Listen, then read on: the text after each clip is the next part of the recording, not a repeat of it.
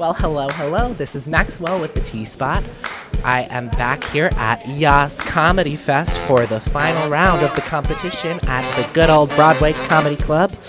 Tonight we're gonna find our winner. Hold tight, we'll see who gets it.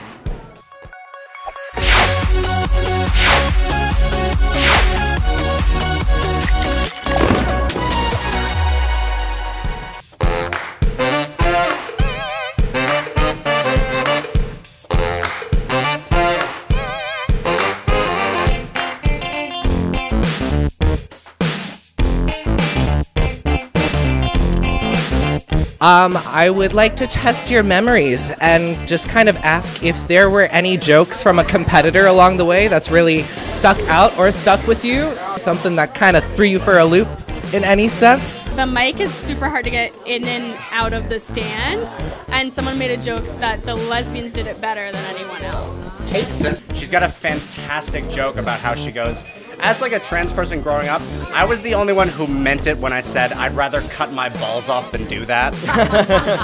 Calvin has herpes, I think. Is that Calvin? Oh, wait. Let's spread that all over the internet.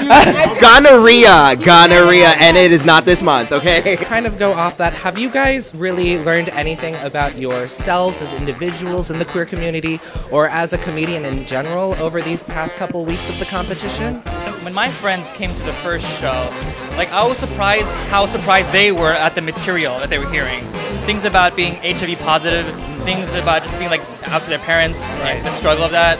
And it's just they've never seen comedy that can be done with that topic. I've done other like shows kind of like this, like competition-y type shows, and everybody's just kind of like off of their own little thing on their phone. But this one everyone's like hugging and like saying hi to each other. It's just just the energy is way better. So have you guys noticed anything specific to this festival, either on or off the stage, that really makes it stand out in the comedy world?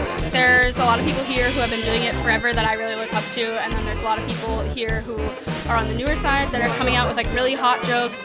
And the festival kind of made space for everyone, including giving like residencies to people who aren't here tonight.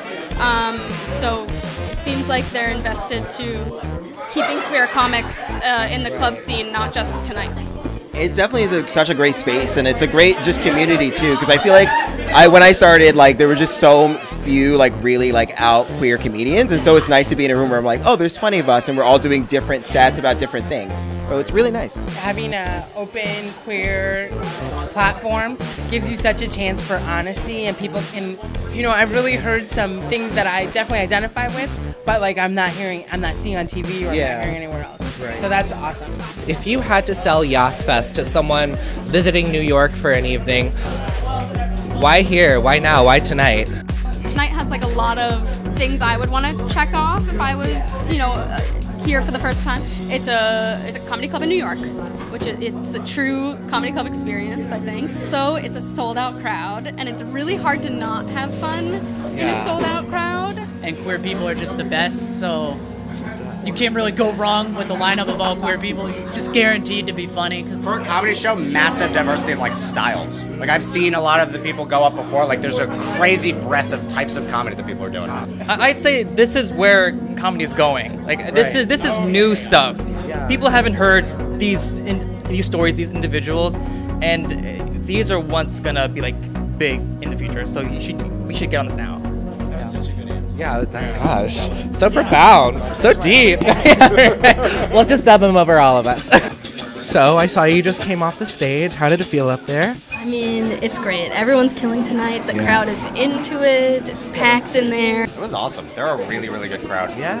I had an awesome time. The crowd was lovely. They were all very accepting of me and my crazy jokes. Yes. Amazing. Yeah, I heard it was an oversold show tonight. Yes, line out the door, yeah. So, how was the energy pre-mic, post-mic for you guys? A little more cool, calm, collected? You've been through the thick of it at this point? Pre-mic panicking, post-mic relaxed. Like a sativa, right? Yeah, everyone's just putting their best foot forward, so it's just an awesome show. Also, you're putting your best foot forward with that glitter. Oh my gosh, thank you so much. This is Lemonhead LA. West Coast sort of glitter place that really knows how to apply the shine. Now, are you guys ready for your winner? Let's hear it for Kira Miguel!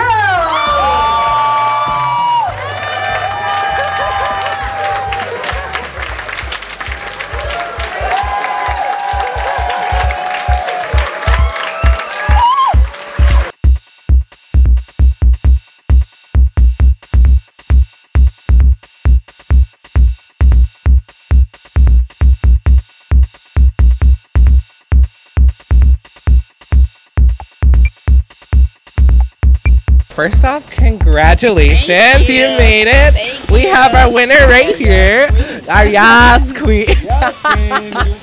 So how does it feel making it to the promised land on the other side? It feels okay. No, it feels really amazing. Yeah, very unexpected and so very exciting. Yeah. And how about you guys? Because I know everyone's kind of been in it for months at this point. How does it feel to have a breath of fresh air, know that the end is here? It's just because the ending this time was so magical. It feels fantastic. It really, really does.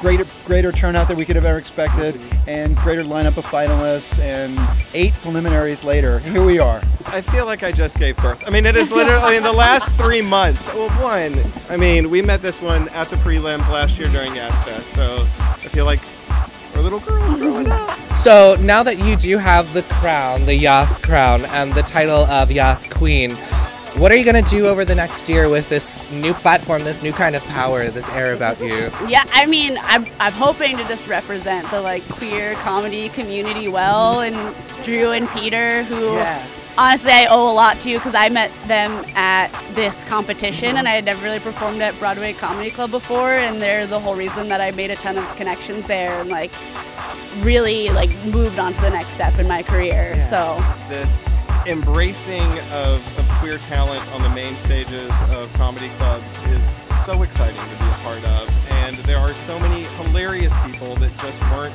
allowed to tell these jokes. like there's a lot of times where I would doubt the jokes that I wanted to tell because I didn't feel like they would really work, or like would these audiences understand me, and I feel like if you're true to yourself and what you have to say, like they will be on board with you.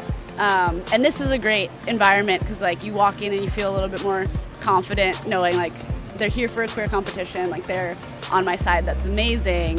But it's also given me the confidence to then walk into other rooms where I don't know if that's the case and just be true to what I have to say. Why should people come to Yaaas Fest specifically, but also support their queer comics and queer artists in this new year, new decade? The support at Yaaas Fest is probably a lot more intense than you might find in some places. Not all places, but I think it's open, it's friendly, it's supportive. I mean, our march towards equality has always hinged on us coming together in groups and supporting each other, and our allies that come out and support us as well. I mean, this, I've said it before, is a political statement. Just getting on stage and saying, I am gay and here's why it's funny, or trans, or bi, or, you know, any of the letters.